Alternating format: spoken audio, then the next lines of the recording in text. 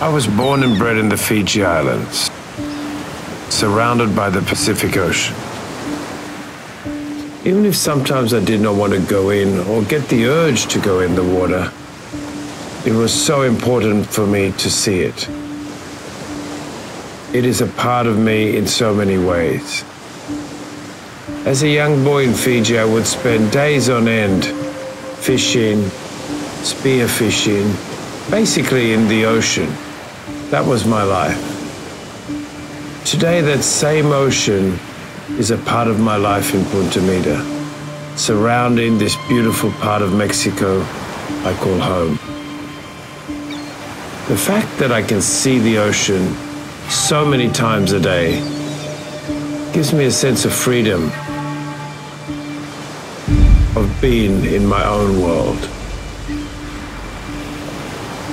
After having lived in over 10 countries on this journey, which I call a day in the life of a hotelier, and visited over 30 countries in my travels, I landed here in Punta Mita in 2010. And much like my Viking ancestors did centuries ago in the South Pacific, I decided it was my turn to drop anchor. Here on another side of the world, in a place called Punta Mita, Mexico. So many things have inspired me over the years, and in all my travels, be it the people, the food, the cultures, the music, the nature. I've learned to open my mind and heart and take it all in. And that is magic. I am blessed to have had that opportunity.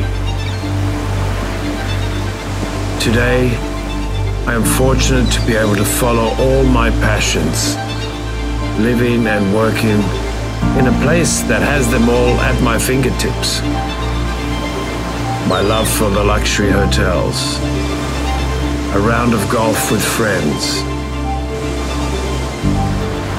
creating events for others to enjoy,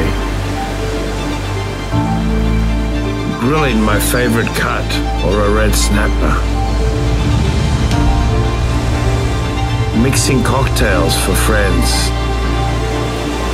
watching whales perch right from my terrace, sharing a table with friends at some great restaurants,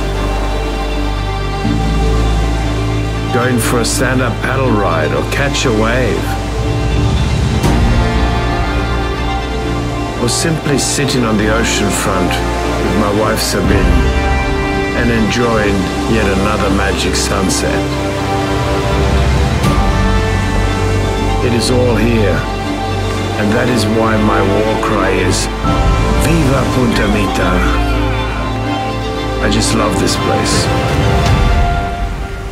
I invite you to join me on my journey and discover what is so special about Punta Mita.